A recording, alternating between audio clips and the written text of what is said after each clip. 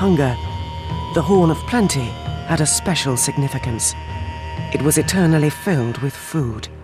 Bowls, jugs, chalices and cauldrons were all considered magical vessels.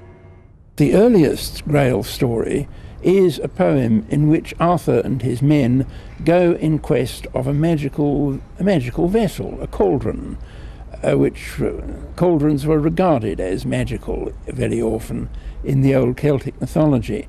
Then what happens is that the story of the quest is taken up in the Middle Ages, and the vessel is turned into a Christian object. But certainly there is a pagan background here. According to Celtic tradition, the legendary King Arthur set off on a mysterious voyage to find the magic cauldron.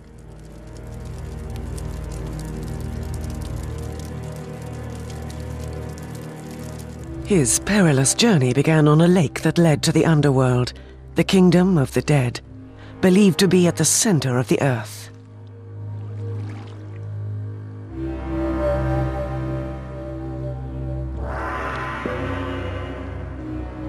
Arthur was denied entry by a guard, but through cunning and valor, he managed to get past the ghosts and demons. And not only did he defeat the forces of the underworld, but he wrestled the magical vessel from them. With the vessel in his possession, according to legend, he became master of life and death. In one of the Grail stories, I believe, there is the notion of this magic cauldron, this cup of eternal life, this inexhaustible horn of plenty, just as there is the sword of light of the Celtic gods, which is then given to the heroes. The narrative and its protagonists, together with certain typical objects, all come from the Celtic realm. The Celts believed that nature was divine. Plants, animals, and even rocks communicated with human beings. Everything had a soul. The fairies, elves, and sorcerers found in modern fairy tales were believed to inhabit the natural world. They intervened in the fortunes of men. Priests were in contact with the beyond.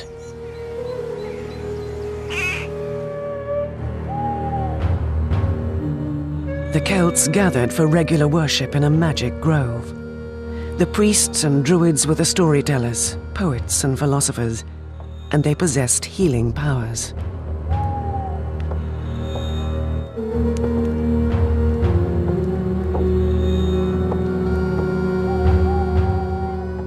Sorcerers blessed the righteous and cursed the evil.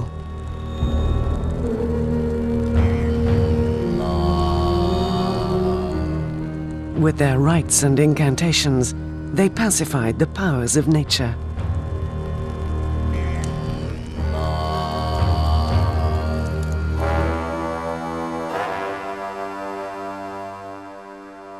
Deeply rooted in the Celtic belief system was the notion that warriors could be resurrected after death. The Celts were merciless warriors. Men and women alike entered into battle wild and unrestrained.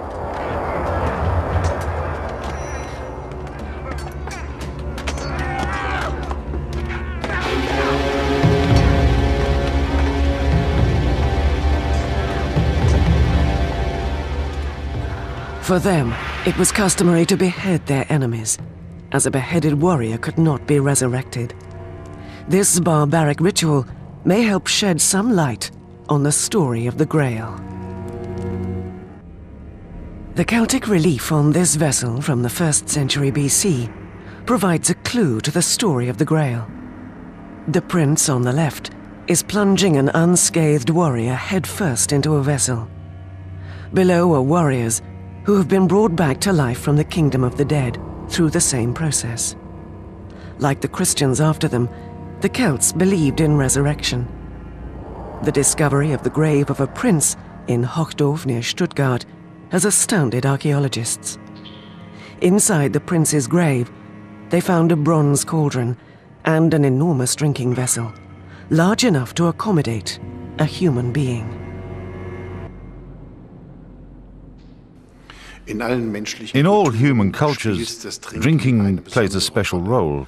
In many ritualistic practices, drinking serves a magical function. We know this to be particularly true of the Celts, who had magic vessels, vessels that could bestow salvation or special powers. This tradition is continued in the idea of the Holy Grail, the vessel that nourishes and brings salvation. After the fall of the Celts, the notion of magic vessels lived on, and the first stories of the Holy Grail were born. In the act of communion, Christians commemorate the Last Supper, when Jesus filled a chalice with wine to symbolize his blood. The chalice and the wine became symbols of eternal life. The events in the last days of the life of Jesus Christ are well known. The story of his crucifixion has been told, written and represented countless times. But there are lesser-known sides to the story, and one of them involves the Holy Grail. According to legend, the Roman captain Longinus stabbed the crucified Jesus in the side with a lance.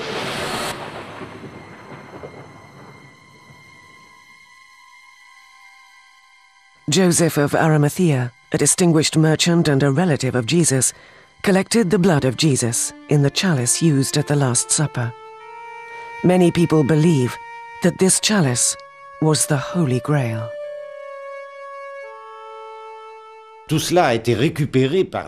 All of this was claimed by the Church, and this Grail, that is the receptacle we call the Grail, was made out to be the container of the blood of Jesus Christ, collected by Joseph of Arimathea upon his descent from the cross.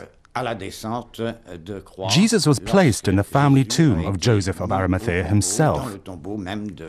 These legends and traditions form the basis of the myth of the Grail and the impassioned quest for the Grail pursued by King Arthur's knights. His knights were initially nothing but simple warriors, but they needed an ideal, the chivalric ideal of the Arthurian legends. It was a quest for perfection, symbolized by the Grail.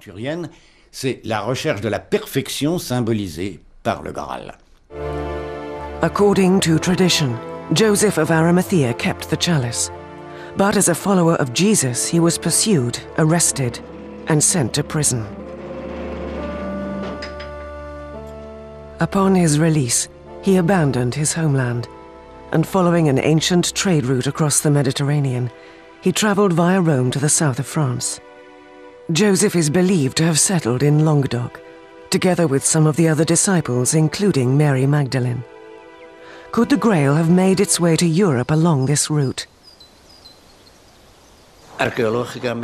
From an archaeological point of view, it's thoroughly conceivable that a distinguished man such as Joseph of Arimathea could have taken this vessel, which had been used on festive occasions such as Passover.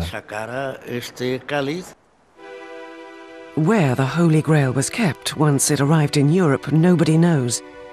There are many conflicting accounts. One of the oldest beliefs is that Joseph, and possibly even Jesus himself, visited Britain and took the Holy Grail with him. Joseph went ashore in the south of England and travelled to what is now Glastonbury, and it was here that he spent the rest of his days and founded the first Christian church on British soil. The site where the ruins of a Benedictine abbey stand is certainly one of the most sacred in the country, perhaps because it once saw the Grail itself. There are different versions of this Grail story.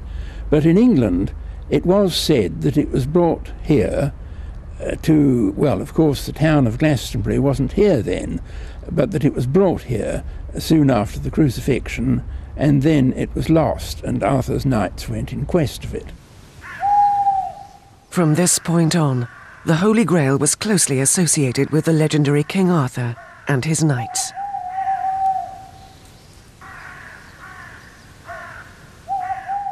The Roman withdrawal from Britain in the 5th century was a disaster for the Romano-British left behind. Nothing could stop the barbarians flooding across Hadrian's Wall, once a secure border between the barbarian north and Roman Britain in the south. Without an organized defense force, the country soon fell into chaos. Only one British king was able to stem the forces of anarchy: Arthur. In a series of battles, Arthur defeated all the invaders. There followed a few glorious years of peace and stability. Arthur's achievements became the stuff of legend. He was the embodiment of Britain's golden age. And as the turmoil of the Dark Ages continued, people hoped for the return of a man like Arthur, or even Arthur himself.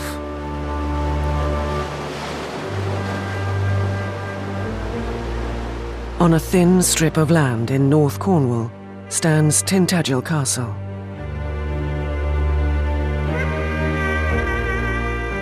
The walls of the ruins date from a later era, but the foundations go back to the time of Arthur. We cannot be sure of the dates, but it is believed the Celtic king was born here in around 470 AD. Beneath the castle is a grotto known as Merlin's Cave, named after the legendary sorcerer who served as tutor to the young Arthur. By now, many Celts had converted to Christianity, but pagan traditions still determined their way of thinking. The transition from the old to the new religion was a gradual process.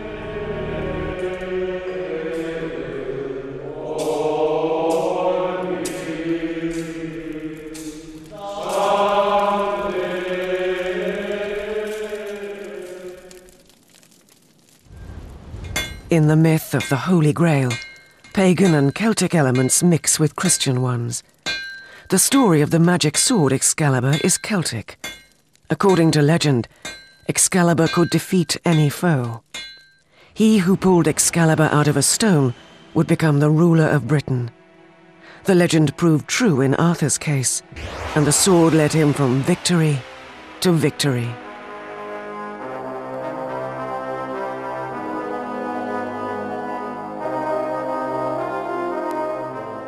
At the end of Arthur's life, one of his faithful followers cast Excalibur into a sacred lake, in keeping with the Celtic tradition.